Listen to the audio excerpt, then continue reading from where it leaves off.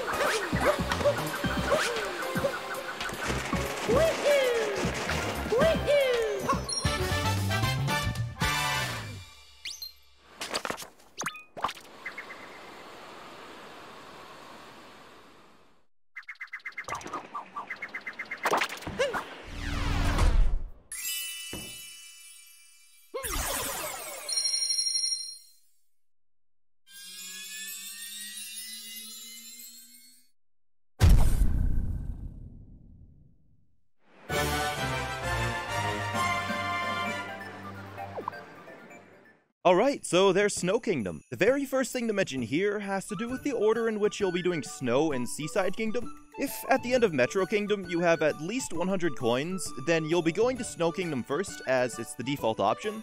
But if you have less than 100 coins, you'll need to travel to Seaside first, as Seaside will likely bring the coin total up to 100 for when you need to purchase the moon in Snow Kingdom next. To start Snow Kingdom off, roll down the slopes and dive down to the lower section. Roll along the lower section into the water, dive and roll into the water again, then dive and roll up to the hidden toad. Stand still and talk to Toad to get a moon, then roll right back down the hill, jump and dive across the water, then jump and cap jump over the wall. Then just jump and ground pound down into Shiveria. After the stun animation, jump and dive backwards, then triple jump towards the wall, throw Cappy left, dive, then wall jump up to the moon. You can also wall jump up these boxes if you'd like, but it's a bit slower than the triple jump. After collecting the moon, dive and roll over to the shop.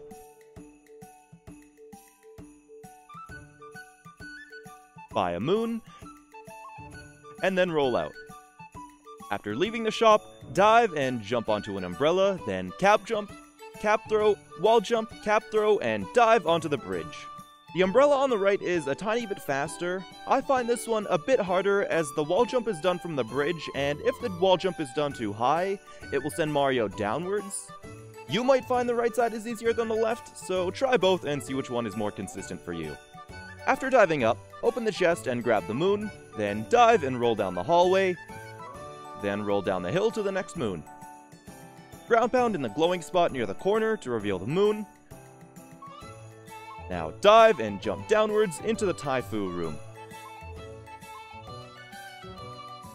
Start the room off with a ground pound roll, then jump and dive past the Typhoo, then jump over the spinies onto the wooden block. Once the wooden block is done moving, face away from the wooden wall, then backflip and cap jump onto the X to ground pound it. If you move fast enough for this beginning section, you can have Mario land on the wooden block early enough to ground pound it and jump during the slide. Mario will keep the speed from the block movement and be able to jump right onto the wooden wall from there. After the wooden wall, cap jump and dive over the spinies to capture the Typhoo. Move the Typhoo to the right, then blow from right to left using motion controls.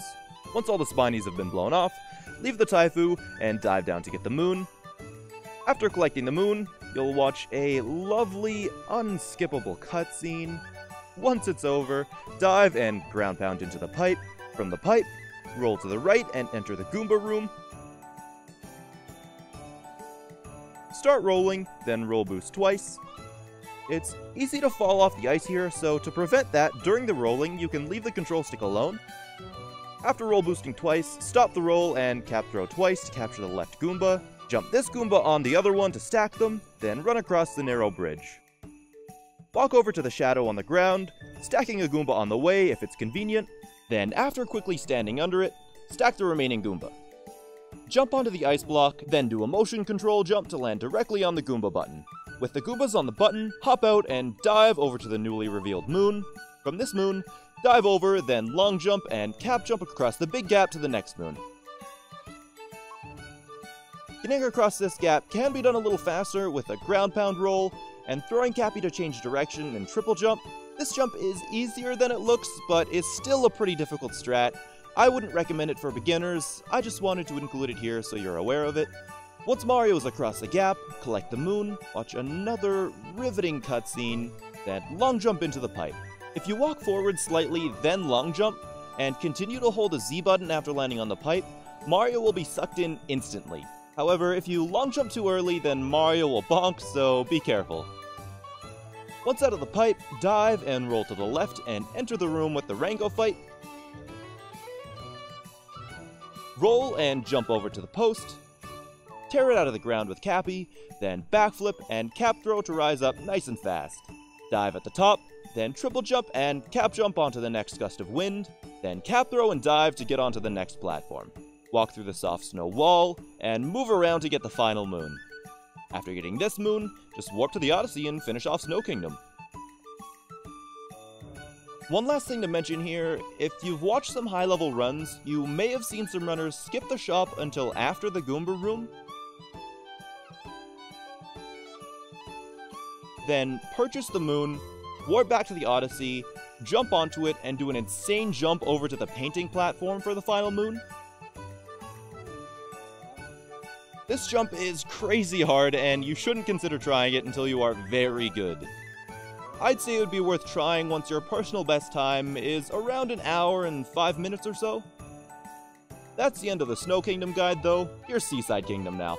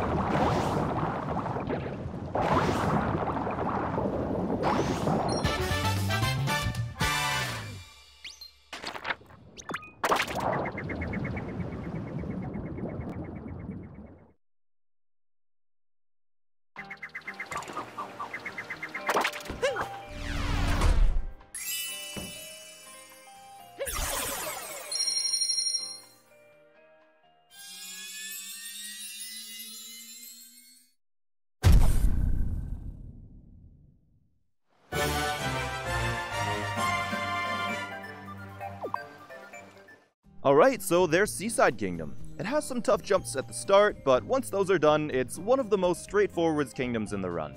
To start off, have Mario dive, centering the camera during the dive, jump twice, then backflip, cap jump, wall jump, cap throw, and dive onto the grass, jump up onto the ledge, and backflip, then cap throw towards the wall jump on this face of the wall, cap throw, and dive up to the moon.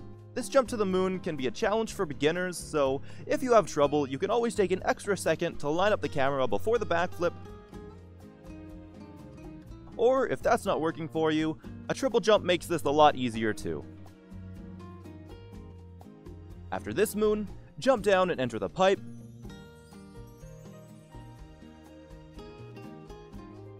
The moon in this room is similar to the rumbling room in Sand. With this moon, have Mario dive right away, then jump and ground pound. The dive, jump, and ground pound gives Mario the perfect distance to hit the moon. After getting the moon, dive and roll right out. Back outside, do a cap jump and roll over to the opening in the wall.